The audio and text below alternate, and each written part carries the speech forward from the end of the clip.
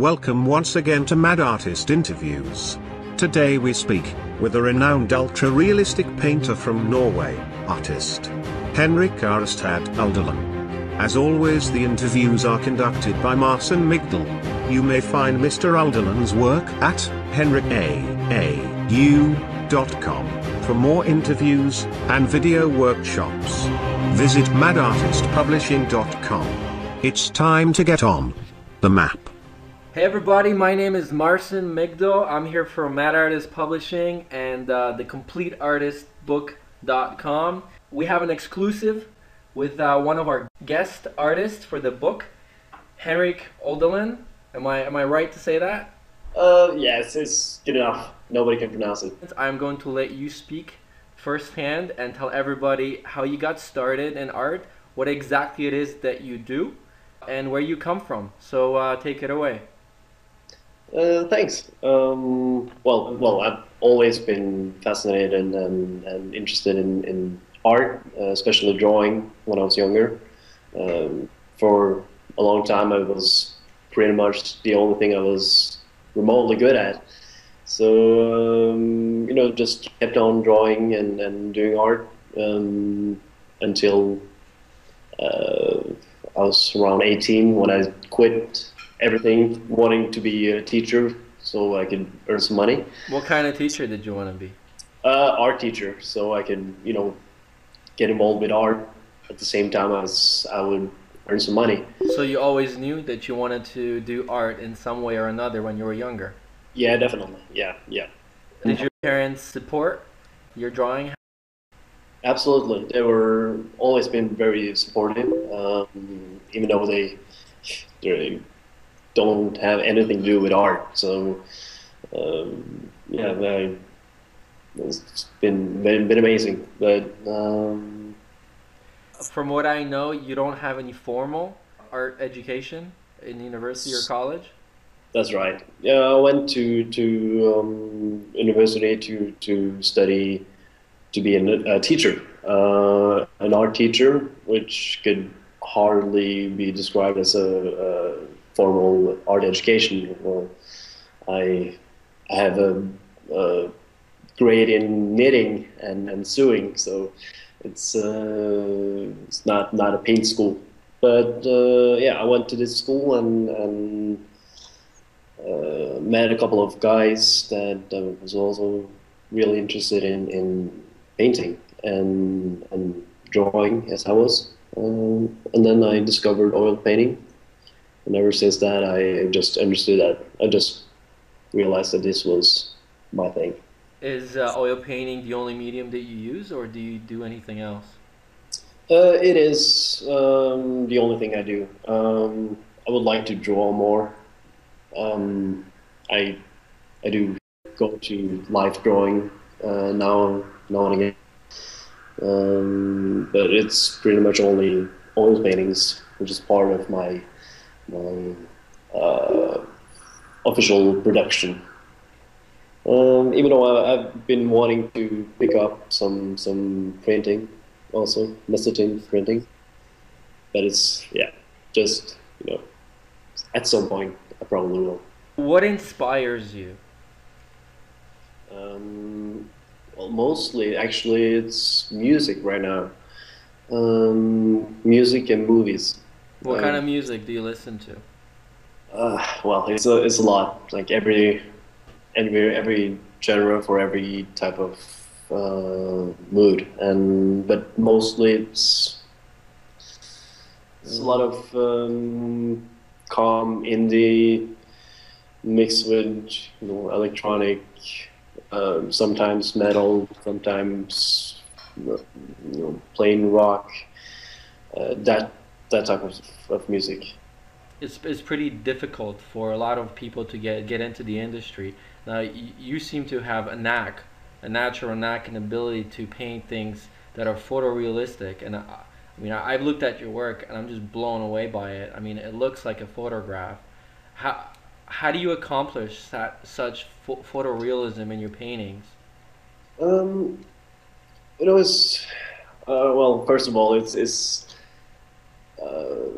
not supposed to be photorealism. So it's well, I do paint what I see. So of course I do use photography as a reference, and then naturally it looks like a photography. But it was never the intention of actually making it look like a photo.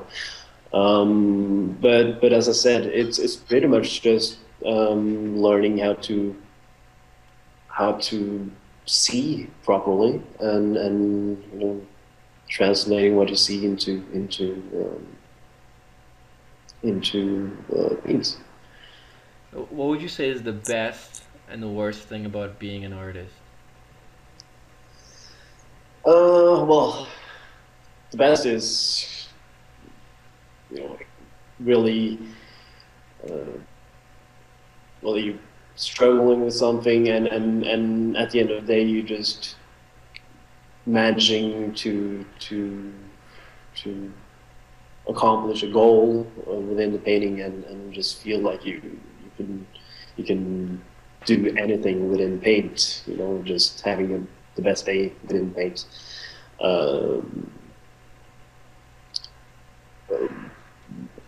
The worst thing about being an artist is also a lot of stuff that really sucks with being an artist. Of course, not having a steady job, not having a steady income.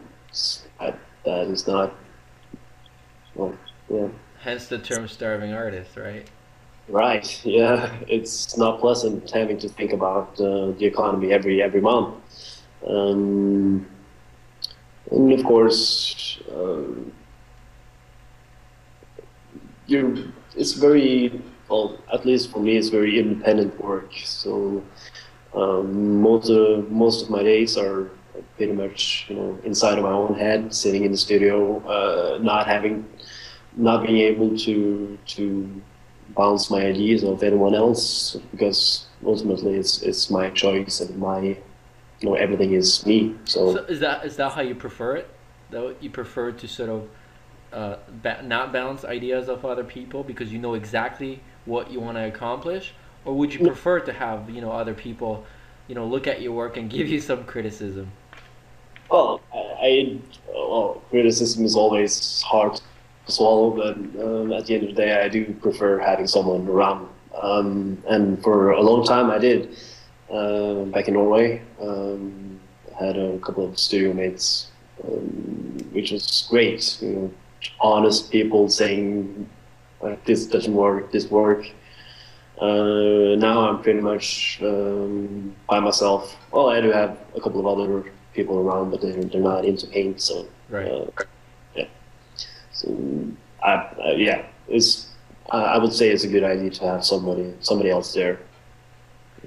Get pretty inside of a bubble if you stay for too long without any other people around. Okay. Do you have any art influences? Any people that you idolize, or people that you've actually met whom you idolize? Being from Norway, I don't really meet many artists. I guess they're all in America, right? Yeah, they're all in America, and at some point I will probably move there. But I do have a lot of influences, both living and dead.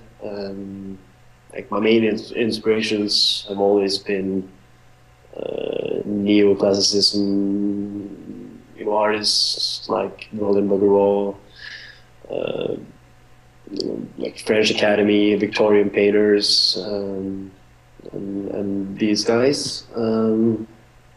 Lately, I've been well, of course, a lot of current artists like Gottfried Hellmein, Jenny Saville, Jeremy Geddes, Jeremy. Okay, well, we'll be interviewing him sometime in the next few weeks. Yeah. So if you have any questions, make sure to fire them to me, and then I'll ask him on your behalf. No, actually, I know that at some point I actually sent him a mail asking for a couple of, you know, hints and tricks about, you know, surfaces and brushes and paints. So it's kind of funny. Yeah, it's come full circle. Oh, he hasn't asked me about the stuff yet, but well, I'm gonna ask you about that. Take us through a day of you working on a piece. Tell us all the way you get inspired to whether you sketch out anything or do you go straight to painting. I'm pretty straightforward with the process. I might do some very quick sketches, like looks like stick figure people, really just basic sketches just to have something on the paper. And then I go directly to taking photos, and I do spend a lot of time with photography and then Photoshop, making it, trying to get the idea that I have in my head visualized. And when I have a pretty good reference for painting, then I just start straight out with painting. What kind of brushes and canvas or paper do you use? I paint. Well, before this year, I exclusively painted on MDF panels, primed with gesso and sanded down, like really smooth surfaces. Is there a reason why you chose MDF? No, it's just stable, easy to get your hands on. Yeah, that's for sure. And no, I don't know if it's a reason for it. Probably just availability. Okay, and you don't do any digital painting, really, right? No, not really. No, I do like copy and pasting, cutting, and. How do you feel about the whole digital evolution? There's a lot of people that start as traditional artists that I personally know that have converted to digital and they prefer it. And do you think it's almost? I mean, there's skill in what you do, and there's skill in what digital artists do. But I mean, would you say it's a little easier? I mean, it's kind of cheating because you can always undo something that you didn't like. Yeah, but you can do the same thing in painting. For me, it's not at all cheating. And from the start, when I started out painting, I was really into some concept artists, and I still love a lot of digital art. For me, it really just requires a good eye to actually pull it off. And I've been trying to do a couple of digital paintings, and I cannot pull it off. So for me, it's I'm very impressed when I see a really good drawing.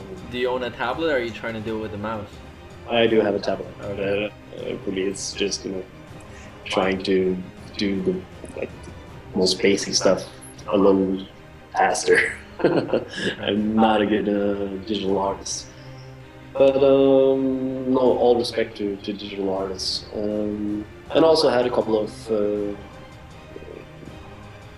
I was trying to teach a couple of guys how to paint, and they were previously working with tablets and concept art, and they just took the whole painting so easily. And I think you need some sort of. Thanks for watching another Mad Artist interview. See the full interview at thecompleteartistbook.com. Buy the video workshop and learn from the top industry professionals today.